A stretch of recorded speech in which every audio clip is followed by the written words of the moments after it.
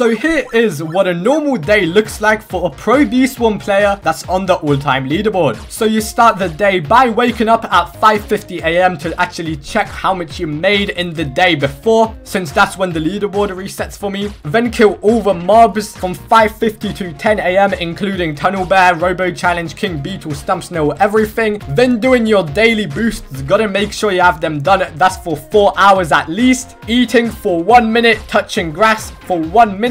You have to make sure you're saving as much time as possible because the B-Swarm grind is real. Then grinding the new updates, so the new stickers for like 2 hours. Scamming kids in the trading area and Discord for the Cub Buddies. That's for another 4 hours. Stare at my position on the leaderboard because I'm so pro for 30 minutes. Doing Robo Challenge again to max out Digital B, and that's for like 6 hours. After that, doing a couple more boosts for like 2 hours and then sleeping for 1 minute.